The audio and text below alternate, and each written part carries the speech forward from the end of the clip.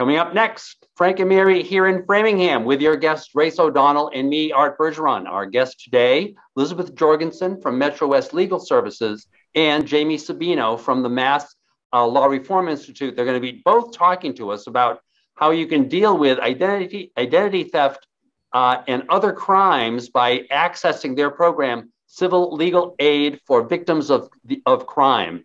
It's an initiative of theirs. Stay tuned.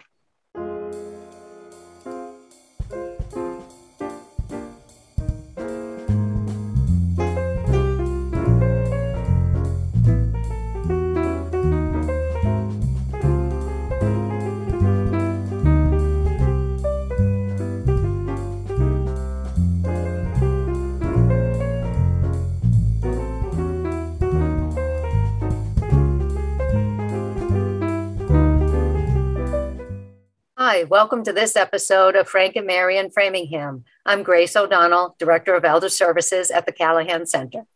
And I'm her friend, Art Bergeron. In my day job is as an elder law attorney at Myrick O'Connell. We're a large 70-person multi-specialty law firm that does a whole bunch of stuff. I get to do nothing but elder law, which is what I really like. But this show is not about elder law. It's about my friends, Frank and Mary. If you've watched my shows or at the senior center or other places, you know that Frank and Mary's goal in life is to live in their house until they die and be buried in the backyard.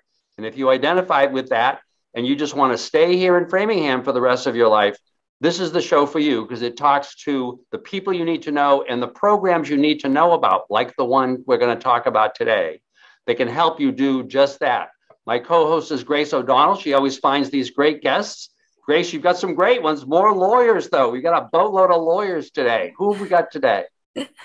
Hi, Arthur.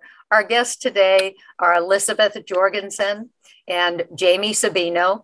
Lisabeth is an attorney at MetroWest Legal Services, and Jamie Sabino is an attorney at Massachusetts Law Reform Institute.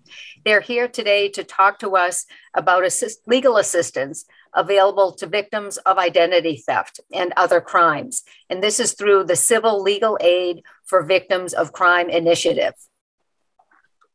That sounds really exciting. Thank you very much for finding these folks. So, Jamie, I'd like to start with you in terms of giving us a bit of the history about this particular initiative.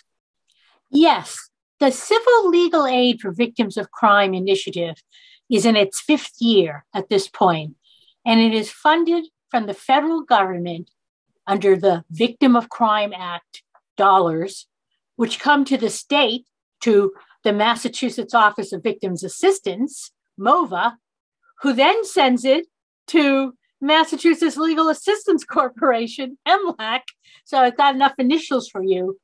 But then what it does is it goes out to legal service organizations across the state to help victims of crime meet the civil legal needs that come from their victimization. An example, you've been beaten up. You need to go on disability. You may need a lawyer to help you get benefits. You're a victim of elder abuse or domestic abuse. You may need a lawyer to help you get a restraining order or to be able to stay in your house or to oppose an eviction because of the violence in the household. It may be that you need some accommodation at work or in your housing because of what occurred from your crime. These attorneys throughout the state in regional systems like Lisabeth will talk about, MetroWest Legal Services, and some statewide programs like the Disability Law Center, the Victim Rights Law Center, are available to help people. Now, it's about 30 lawyers across the state, and that's a drop in the bucket. So we can't provide full representation to everybody, but we do try to at least speak to everybody, give them advice. Sometimes a call is all you need. Sometimes it's full representation. One of the issues that has come up frequently, particularly among older residents, is identity theft. So that's, I think, what Lisabeth will talk about, as well as the work she does at MetroWest Legal Services. Mm-hmm. But actually, there's one thing I wanted to say. You do not need to be low income to access these services. Even though our lawyers are in legal service agencies, There is not an income restriction. You don't need to be a citizen. The crime does not need to have happened in Massachusetts. It's if your civil legal needs are in Massachusetts. With that, turn it back. Great. Thank you, Jamie. That was really helpful to learn that much about this, and especially that it's available across the state. Right. Lisabeth, can you tell us more about the identity fraud that happens to so many seniors? Yes. Thank you. As Jamie mentioned, I am a senior staff attorney at MetroWest Legal Services, and I joined here in 2019 under the CLAVC, Civil Legal Aid for Victims of Crime grant. And under that grant, I am able to represent victims of crimes, including identity theft, with their civil legal need. And through that grant, I have met individuals in the elder community and also in the non-elder community who have fallen victim to a scam or have had their confidential information, their protected information, their identity stolen or used without their knowledge or authorization, right? I want to make clear at the onset that MetroWest Legal Services is a legal aid that's based right here in Framingham. We're at 63 Fountain Street with the district attorney's office upstairs. And this organization has been around for over 40 years. Okay. And I know Grace O'Donnell's name through her work with the elder unit here at MetroWest Legal Services. And through that unit, they have been able to help older adults with identity theft issues as they may arise. Part and parcel of housing work or benefit work and more comprehensive elder law services. So I am not replacing anything that this organization is doing. I'm just enhancing it in this particular area. And this grant is allowing me to do a generalist practice. So I help immigrants, I help victims of domestic violence, I help students who have been bullied or victims of crime with educational matters that relate to that victimization. I help people who are disabled in their SSA benefits claim if there's some relation to their disability and victimization, and they've been denied benefits. So my work is comprehensive. But I'm excited about the opportunity of presenting this information today on this program because the crime of identity theft is so heartbreaking because there's not always a cognizable solution, right? It is a crime, right? And so there's local and federal authorities that I can direct a particular, caller to file the necessary complaints, but that's not necessarily going to get the $30,000 that were stolen back in that person's pocket. So a big part of this work and a critical component of this work is outreach. It's information sharing. And that is honestly the best way to protect against this terrible, terrible crime. Yeah. You mentioned that you have started working on this initiative since 2019. Is there an end date to this particular grant? Luckily, no. In fact, we are a poster child of good work for the Massachusetts Office of Victims Assistance. It's the largest grant they've ever given, and they are thrilled with our work because we've been able to reach and help so many victims of crime. Every year, we have a budget depending on what the federal monies are, so it goes up and down a little, but I think we're here for the long haul. That's good to know. Thank you. And how much of a problem is identity theft in the Framingham area, since that's where we are? Do you have any sense of the numbers or the percentages of people affected? Right. Well, right now, identity theft and fraud has been prevalent for decades, but specifically in the pandemic era, right? There has been a significant increase in data breaches, okay, which includes, identity theft and fraud and scams, okay, through many different types of ways, or, imposter scams, phishings, emails. The state just released their 2021 numbers. And you can always get these kind of statistics by looking at the Office of Consumer Affairs, okay, and their state website. But the Office of Consumer Affairs received 2,488 data breach notifications affecting 1.8 million people in Massachusetts. Okay. And, so far in 2022, they had received 273 notifications that have impacted just under 200,000 Massachusetts residents. And on what we're seeing, what the numbers are telling us is that no age group, no particular, demographic, race, or so forth is immune to getting scammed. The differences being maybe in the amount of money that you get scammed, right? So somebody that is under the age of 18, right, could get their Social Security number stolen, right? But the amount of, consumer debt or, credit damage that could happen in that case, or actual money stolen is different than somebody who, has a massive retirement account, right? It's particularly important. And the reason why we're continuing the outreach efforts in this way is because we are seeing such an increase in those numbers in our state across all counties. I want to point out a specific incident that I think highlights that.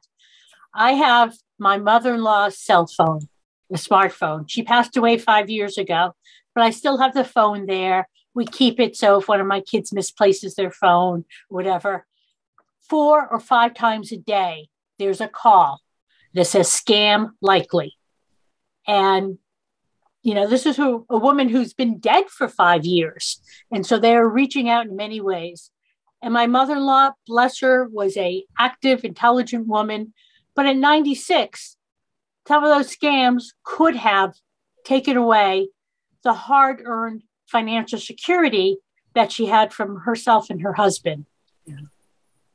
Yeah, we know some personal experiences of people who have been on a computer screen and all of a sudden something pops up and says, your computer has been invaded by a virus. Call this number and I'll help fix it.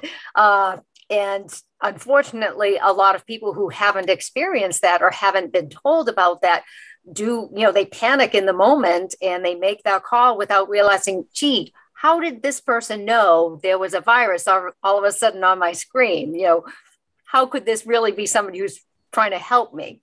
So, that's great that people are getting the word that there is an organization out there that can help them when they do fall victim to something like this. That's exactly right. And that's how my initial conversation usually happens with a caller that comes to MetroWest Legal Services. They'll tell me, what happened, either that they know that they were scammed and they know that their information was stolen from them, right? Or they suspect it, right? Or they'll say, uh-oh, I think I was duped, right? Mm-hmm. I got into a situation, a conversation with somebody that I thought was legitimate. And I have to admit, I gave them my driver's license, or I bought some gift cards and I sent it to them. And I thought I had to do that. Right. And I, so then I can unpack that. Right. And say, okay, so what do we do now? Right. So yes, that was a scam.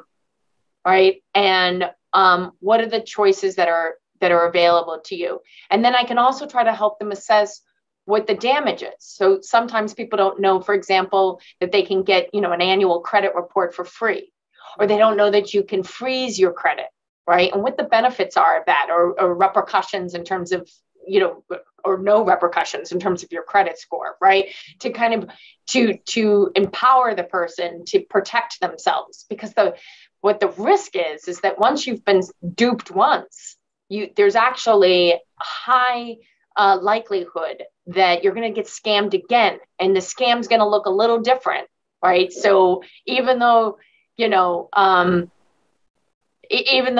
might have already started your education on how to prevent scams from coming into your life, it is possible that you could get scammed again, even with this information, right? So that's why it's so important to, have annual checkups on the credit reports. I obviously would talk to the person about what are their options in terms of reporting to the local authorities and the federal government. In times, there's a way that you can communicate with creditors, right? About depending on the facts of the case, whether the person is judgment proof, meaning they don't have money to pay, right? And to stop harassing letters, and to kind of put the creditors on notice that, the harassing letters need to stop, because that's, that's not allowed by law either. And so there's a component of my legal work that is about finding the choices and the options based on the facts of the case, but also helping a person understand that they are they've been victimized by somebody who's a professional at what they're doing. They're a professional scammer. And so there's an emotional component to my work. A lot of people come to my office ashamed, deeply ashamed. And I try to alleviate that shame by allowing the person kind of into my world. And my perspective is that this is almost unavoidable, that this crime is so pervasive and these people are so good at what they do. It was only a matter of time. Yeah. And what we're going to do now is work on how you're going to make sure it never happens again.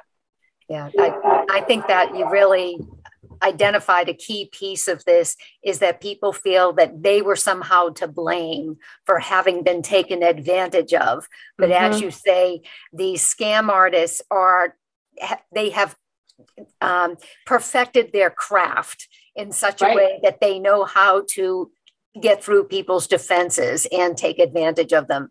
And I think it's really helpful for people to know there is an organization like MetroWest Legal Services that they can contact, or in other parts of the state, other branches of this CLAVC group, to help them so that they can educate themselves more about it. And by educating themselves, potentially they'll have conversations with other friends and family who then those people are now somewhat less likely perhaps to be scammed, because now they understand what some of the mechanisms are that get used and that trip people up. I think some of what Lisabeth said highlights how important it is to reach out for help as soon as possible. Yeah. If you're embarrassed, you sometimes say, oh, I don't want anybody to know this. But you're still open for this to happen. You might not get that first bit of money back, or a large chunk of money, but if you reach out as soon as possible, people like Lisabeth can help you take the steps to protect that from happening again. So don't be embarrassed, call. Yeah. And I guess that's really the challenge, is to not just dig a hole for yourself, stressed out about what just happened, as opposed to saying, oh my God, I need to protect myself for the future.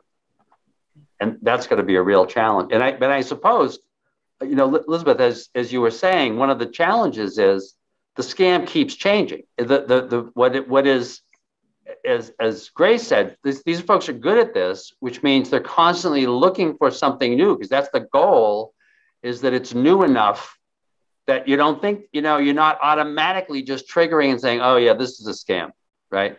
So how do you get past that, right? That's got to be a real challenge.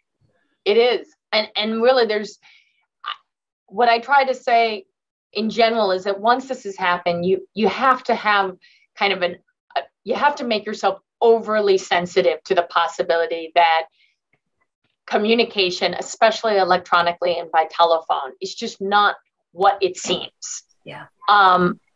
At least for, a good period of time, maybe a year or two past the victimization, right? And that there are groups and organizations, including my own, that, can help somebody, right? To identify, I just got this. It says it's from the IRS and it says I owe, money and that they can help me. Is this true? And I would tell the person, well, here's the good news. IRS has a number, right?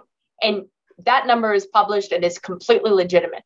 If you get a letter from the IRS and it's a legitimate letter, you don't need to call the number on that letter. You can call the number on the IRS website, and then you'll know you're talking to the IRS, right? And then you could say, I think I got a letter from you. It's dated March, 15th of 2022. Do you have that letter? Because if the IRS truly did send it to you, they have a copy of the letter. They could say, yeah, and you owe us money. Right? That's the bad news. The good news is it's really us. The bad news is you owe us some money. Bad news is you owe us, right? Yeah. And here's, there's ways that you could work with the IRS public advocate who can help through payment plans and so forth. That is a legitimate way of resolving IRS debt.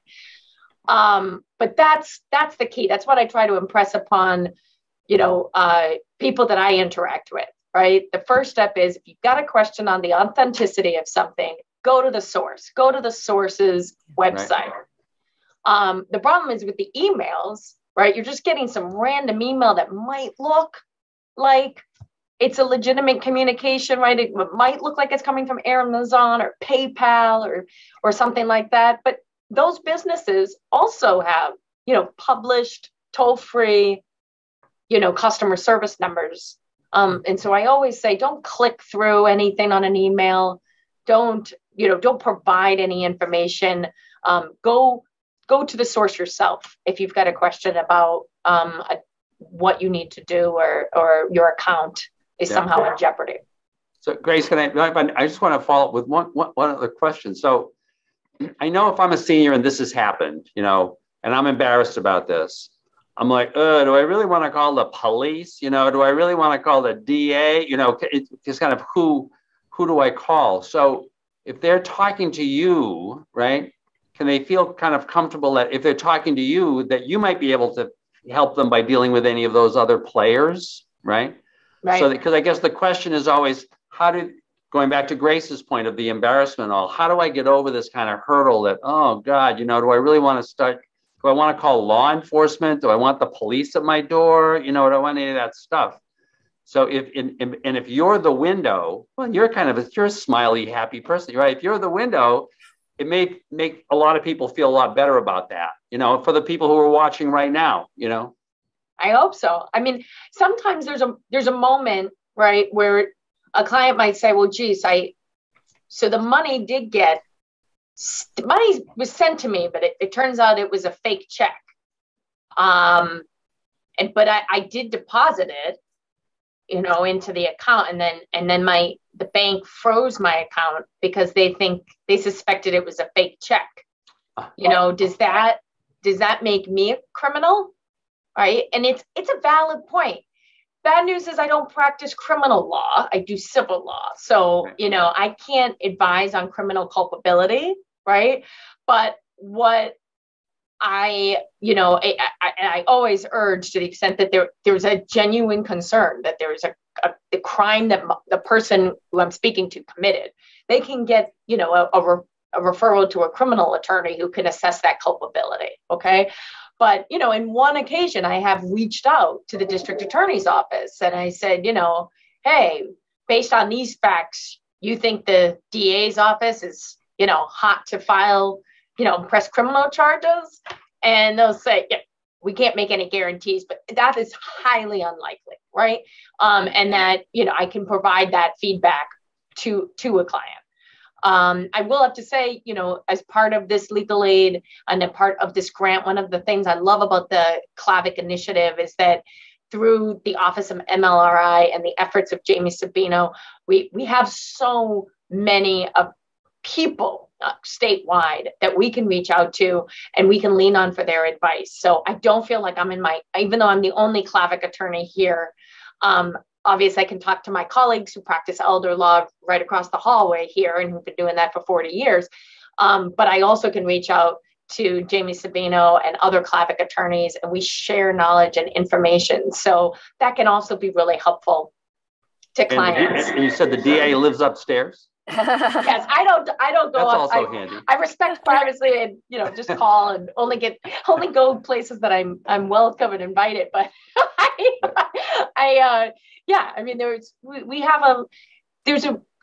in the legal aid community, I'm finding we have a real collegial atmosphere, and a lot of and everybody's, you know, just willing to share information and resources and tips. And so if I don't really know the answer to anything, I don't pretend, and I seek help and advice from my colleagues who have a lot more years of experience in this, and then might have a better idea. So as we draw to a close here, Lisabeth, would you like to give the phone number where people can reach you at MetroWest Legal Services? Sure, absolutely. All callers with any issues, including identity theft, that would like to see if they qualify for assistance at MetroWest Legal Services should call 1-800-696-1501. An intake coordinator will talk to you, ask you a series of questions, get the gist of the situation that you're presented with, and then refer you to the right advocate, which may be me. Okay. And Jamie, is your office a number that people could also reach out to? Yes. And it would be helpful if you don't live in MetroWest, but you've seen this or somebody's told you about it, and you want to find out where you should call. You can definitely call me at 617-357-0700, extension 325. Great. There's also a website, massclavic.org, and that's massclavc.org. And if you just put in mass and clavicle, you'll come up with Mass CLAVC. Great. Is there any last bit of advice you want to give, or anything that we didn't touch on that you want people to know about either initiative? No, I think that's the only thing that I would add to what Lisabeth was saying is the IRS never asks for payment in gift cards or iTunes cards. Anything that asks you for a gift card, don't do it. Unless you know it's your grandson. Right. Great advice. Great advice. So thank you so much for this. And Grace, once again, thank you so much for finding these great guests. This was the point of this show, is to really, for folks, especially for folks who are not totally on the internet, but are actually watching local cable instead. So to give them a sense, and now they kind of see who you are, you know, and they've got a phone number. It's a big deal. So for on behalf of Frank and Mary, thank you very much. Thank you, Grace. Folks, these are friendly faces. If you want to learn about any of this stuff in advance, or if things are bad and you're really nervous about, oh, do I talk to somebody? Well, just call them. Just call them and find out. So thank you so much, all of you, and thank you for watching. And we'll look forward to seeing you on the next installment of Frank and Mary here in Framingham. Thank you very much. Thank you. Thank you for the opportunity. Glad to have you.